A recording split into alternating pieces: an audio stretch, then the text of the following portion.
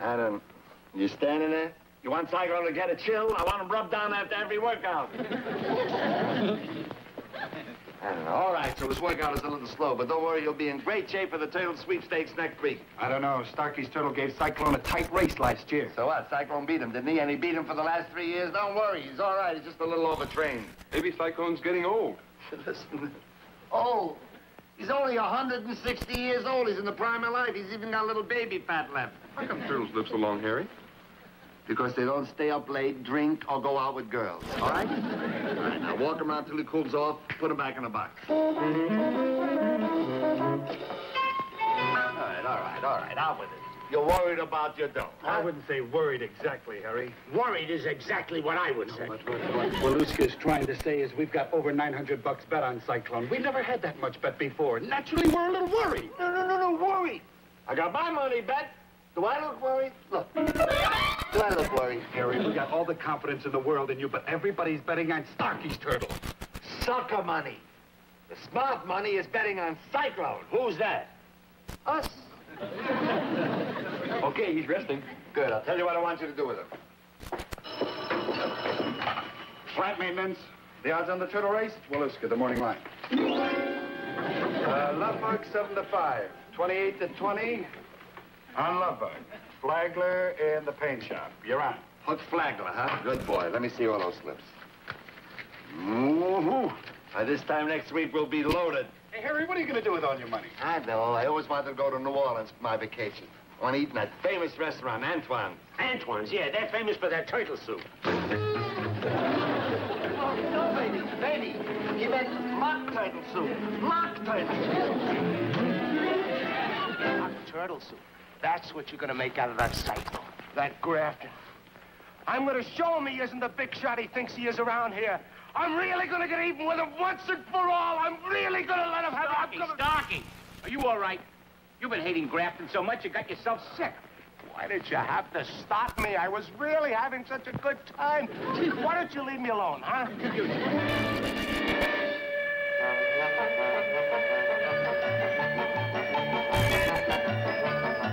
Glad to see you.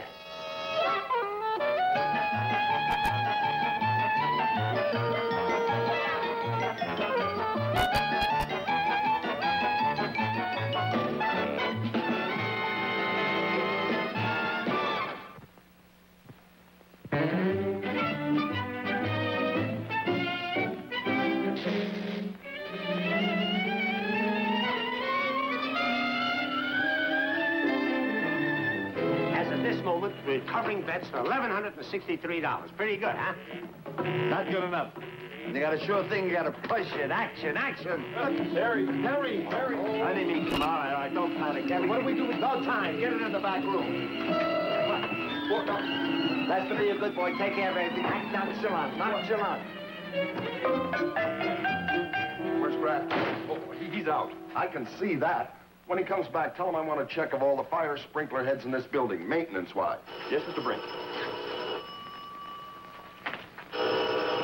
Aren't you going to answer the phone? Oh, it's the wrong number. I'm pretty sure. Oh, that's ridiculous. Answer the phone. Wrong number. That's right. Look, I don't know what's going on here, but... Hello. What? $10 on Lovebug. Who is this? Hello.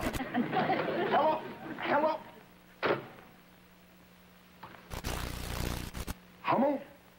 If Grafton's got something going, I'd like to make a little bet myself. You? Why not? Even I like to take a little fling now and then. Oh, well, okay, Mr. Brink. What? What's that? That's the morning line. Gambling, just as I suspected. But you don't have to study it, because I can give you an inside tip. Oh, that's good, isn't it? Oh, sure. You see, Harry is really Cyclone's trainer, but I take care of him, so I know what makes I was just down on the back. Oh, Lester, what have you done? You gave away our April Fool play. Oh, what? Grafton. I suppose you know the rules here about gambling, policy-wise. Sir, it's just a joke. Be in Mr. Osborne's office in 20 minutes and we can all enjoy a good laugh.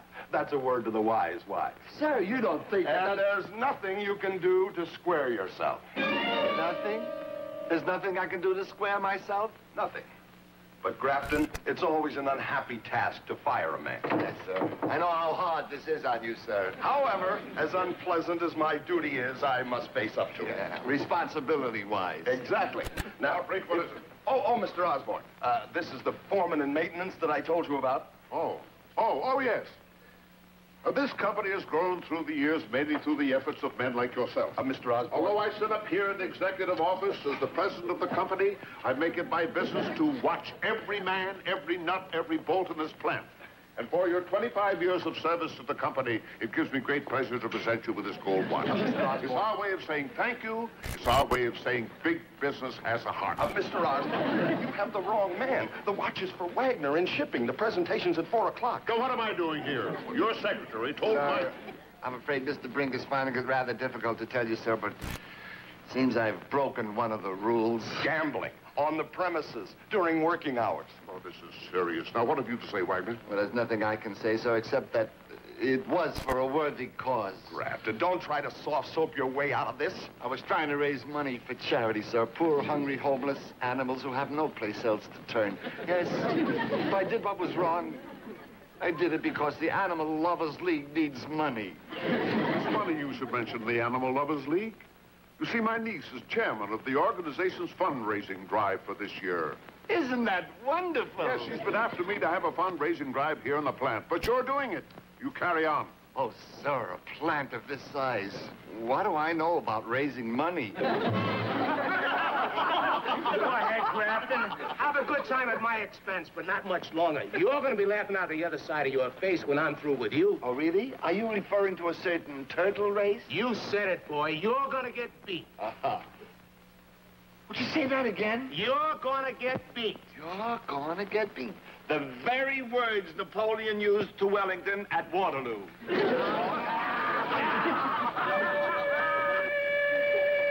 right. Everybody look alive. Lunch is over. Get on the ball. Roxy, you, first thing you do, I want you to get down to printers, have those tickets printed. Look alive. Grafton? I'm Della Osborne.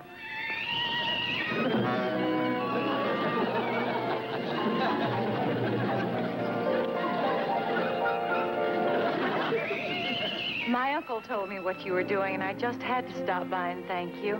The Animal Lovers League is very grateful, and so am I. I beg your pardon? Well, I can see that you're very busy, so I don't want to take up any more of your time. But if there's anything at all I can do to help, you will let me know, won't you? Yes, of course. Goodbye. Thank you so much again.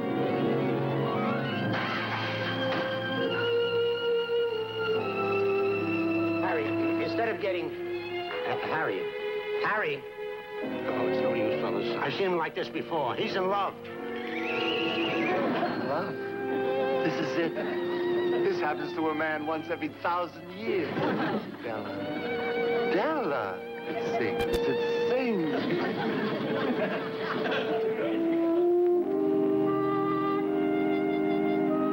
Why, Mr. Grafton, what a nice surprise.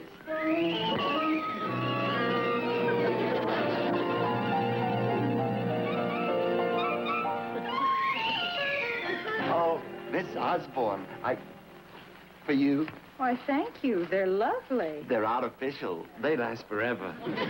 Miss Osborne, I hope you don't mind my popping in on you like this, but you did say it was all right if I needed help. Yes, of course, Mr. Grafton, especially if it's important. Oh, it is important. Believe me, it's very important. Then won't you sit down? Well, thank you. Oh, excuse me. What can I do to help you? Well, I do need help, you see. It's the printing for the publicity, Animal Lovers League. Is that spelled right? I'm having trouble with the printer. Well, let's see. There should be an apostrophe in lovers. Lovers. Oh, thank you. Well, that does help a lot. I've been having such a fuss with the printer. Well, now that's settled. I was talking to the boy... I'm so happy that you share my love for animals, Mr. Grafton. And I'm happy to share your love, Miss Osborne. You know, I was talking to the... I was very much impressed with you today. Impressed with me? Yes, the way you were talking to those men. Why, you showed great organizational ability and a very executive manner. Well, you either have it or you haven't got it. Tell me, what do you do in the plant? I'm a foreman in maintenance. Isn't that wonderful? Well, it's not everybody can do it. Imagine a man like you taking a job as just a foreman. Just a foreman? Yes, starting at the bottom, so you can work your way up to an executive position. I think that shows so much character. Yes, a lot of guys would be happy being in a rut, just being a foreman. But not you, Not Mr. me. Grafton. I think it's so important to have a goal in life. In fact, I wouldn't think of marrying a man that didn't have a goal. So sudden. I wasn't thinking of marrying. Why not? A man like you has a great deal to offer a girl. Oh, shucks, I'm just an average guy. Oh, no, you're not, Mr. Grafton. You're very unusual. You're direct and honest, and those are rare qualities.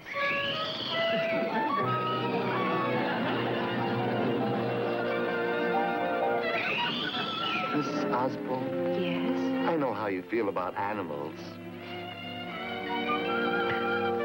How do you feel about people? Harry, I just got the estimate from the printer. Now, which figure do you want to have printed up? Take care of it yourself. Me? A good executive is one who encourages insubordinates to make their own decisions. Executive Gamble, what are you doing, Harry? Studying about the enemy? I am the enemy. I'm on my way upstairs. I'm going to be an executive. You don't think I'm going to be just a foreman all my life? Harry, you don't want to be a foreman? Harry, has the Osborne dame got anything to do with this? You keep a civil tongue in your head when you speak about the future Mrs. Grafton to be. Harry, you can't be an executive just like that. It takes years. I haven't got the time. Good boy, Lester. Here's what you asked for, Harry. Fine, fine. One each of everything they have in the parts department. Good. All right, boys, give me a hand with this. Doing what? Just put together anything that fits. Harry, what are you making? What else? An executive. It's the new Phil Silver Show. Here it is, sir. Here, what is? As you can see, sir, I've practically eliminated the surface friction. Grafton, I've used the principle of the hydraulic lift, but I'm telling you these things. You know so much more about it than I ever will. Well, at the it's all in the memo I sent you, sir. At the present time, I really can't say. Well, I really should share the credit with you, sir. You see, I got the idea for the accumulator spindles from something you said, sir. But then again, it's all in the memo. Well, that's what I'm here for, is to help. Memo? Memo. I just wanted to check, sir, to see if I was on the right track. Well, Brink, what's so important I had to rush over here right away? Well, nothing, Mr. Osborne. Nothing? Your secretary told my secretary that... Oh, hello, Wagner. How's the watch running? Thanks. Grafton, sir. Oh, the fundraising drive. Oh, yes, my niece said she'd met you. She thinks you're pretty smart. Well, thank you so much, sir. What in the world is that? Well, as you can see, sir, I've practically eliminated the surface friction, but why am I explaining it to you? Mr. Brink can do it so much more eloquently than I can, sir. Oh, no, Grafton. It's your baby. It should be your privilege explanation-wise. But, sir, I got the idea for the accumulator spindles from something you said, sir. I think you and Mr. Osborne can discuss it in terms way beyond my comprehension, sir. Well, I don't think anybody has to explain a piece of machinery to Mr. Osborne. No, of course not. As a matter of fact, I got the idea for the accumulator spindles from Mr. Osborne. Something you said at lunch one day, sir. Is that so? Without this machine... Ah, I know what you want to know. You want to know if the pressure gauges work linked or independently. Yeah, that's what I want to know. I've been working on this for 5 years. I should be finished in another 3 or 4 years. You see, I've been doing this in my spare time with no proper facilities. But this is an important thing. It can't wait 4 or 5 years. Well, that's just what I was thinking, time-saving-wise. Oh, I don't want to be a bomb. Put him in the executive department. Give him a research lab, anything he wants. Just what I had in mind. Oh, thank you. This is what I've always dreamed of, a lab of my own. Oh, I can't wait to call Miss Zillman, my 8th grade science teacher. She always had such faith in me. Oh, thank you, sir. Thank you. Miss Zillman, we did it. Something like that to save this company $1 million a year. I guess it would be closer to $1.5 million.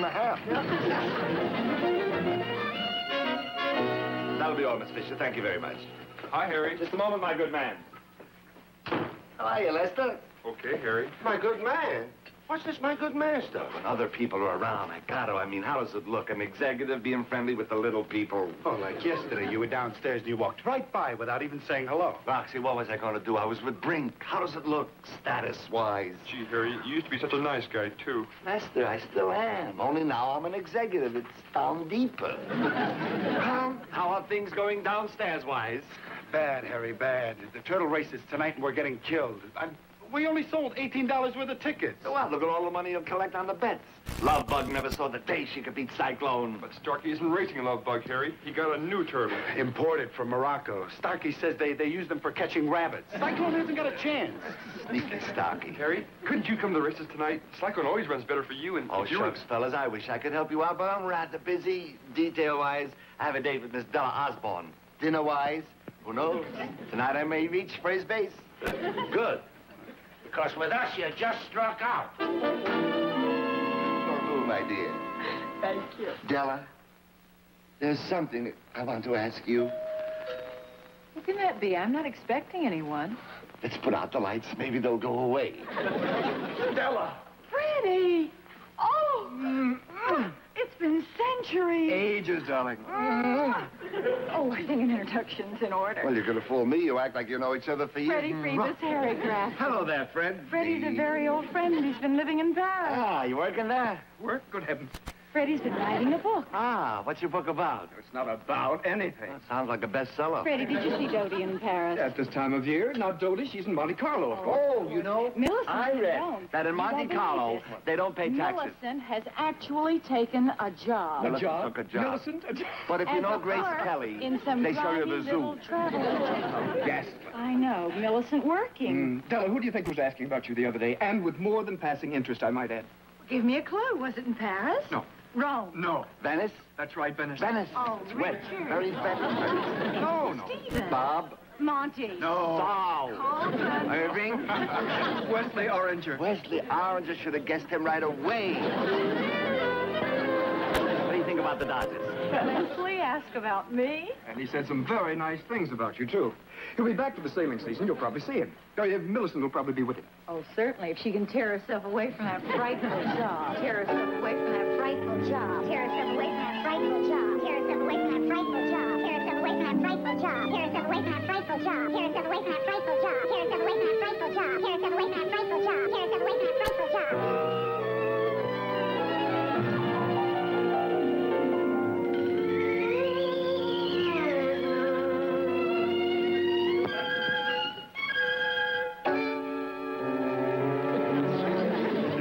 What are you doing for dinner? I'm having dinner with Mr. Grafton. Who? Mr. Grafton? Hello there. Well, Why don't you join us? I'd love to. Good idea. Oh, wait. I got a better idea. Why don't you two kids have dinner alone together?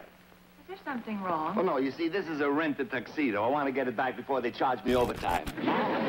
Well, TTFN. I beg your pardon? Ta-ta for now. Mr. Grafton, I don't understand. You don't seem yourself. But I am myself. This is Harry Grafton, foreman. The other Harry Grafton was a junior executive, and I don't think I liked him very much. But I'll tell you who I do like. I like Millicent. Well, I'll be reading your book, and it comes out in paperbacks. Gotta get back to the factory.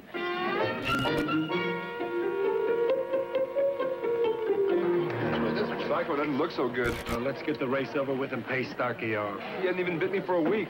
Since Harry left, he's lost the joy of living. Well, Starkey looks happy enough with our money practically in his pocket. Oh, here's Harry. Excuse me. Harry! What are you doing here? You kidding with my baby racing today? My pal's in trouble. Wild horses couldn't keep me away from here. I thought you had a date with Miss Osborne. On the night of the Turtle Sweepstakes? Well, look, you're getting soft. Cyclone, baby. It's Harry. I'm here, baby. Hey, look. Cyclone is smiling. Harry, if you pull this one out of the fire, you're a genius. Starkey's turtle is faster than Maury Wills. Oh, he bit me. Hey, that's a good sign. Why is it so warm in here? Starkey put the heat up. The turtle can run better in the heat. You know, he's a desert turtle. A desert turtle, huh? Too bad it ain't raining. Desert turtles don't like rain. Cyclone is a great mudder. Give me your light. What are you up to, Harry? Something an executive would never think of. You, I want your gum. I just started. Come on, come. Put it right there. Good boy. Now, look. Did you inspect those sprinkler heads like Brink wanted you to do? Not yet, Harry. Well, this is a good time to do it. Up, quickly. Quick. It's dark up there. Really? Here. Here's a little light for you. Oh, come on, up. Do what I tell you. Up. Let me hold. Okay, Grafton. Let's get started. All right. Let me in here a minute, please. We'll get started. I just want to examine your turtle. See, this is on the up and up. No magnets. No batteries. Okay, do it quick, though. I'd like to get this race over with. Yeah, well, so would I. It's like money in the bank. Oh, is it? Let me in here, please. Okay, we'll get started. Come on, let's go. Come on, Cyclone. Remember one thing, baby. You're carrying the Grafton colors. Green and gold. There you go, Roxy.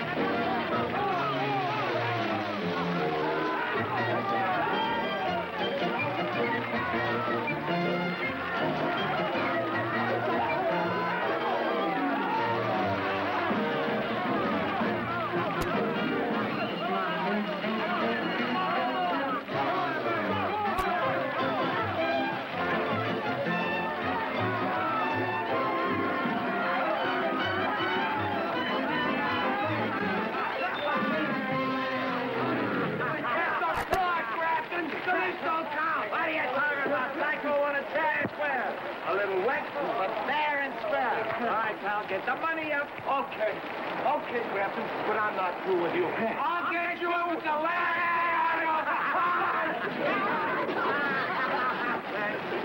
Oh, gee, Harry, I wish you weren't going to be an executive. Yeah, be like with us all the time. I am. Harry, you mean you're going to give up the idea of being an executive? Not for me.